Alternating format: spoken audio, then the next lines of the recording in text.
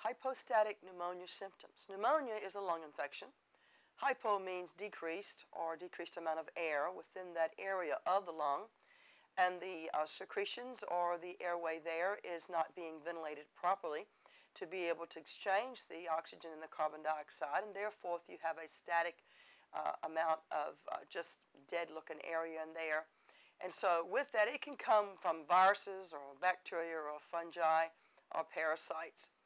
It's usually seen when a person has been perhaps in the bed. So you see it in bedridden patients a lot.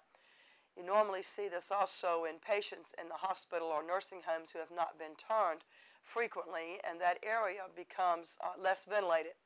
And that's where it's nice and warm and dark in those areas. And so the viruses or the bacteria or the fungi or the parasites, whichever the reason whatever the reason is, will lie in that area. It can grow in that moist and dark area. The patient will normally present with fever and chills and cough, an increased respiratory rate. Will also have decreased breath sounds in that area, and that's normally how it's picked up, with decreased breath sounds initially. They might even have chest pain, and abdominal pain could also accompany that. They're going to have a decreased appetite, and they could be cyanotic, the blueness of the skin around the lips and the fingernail beds if it's bad enough.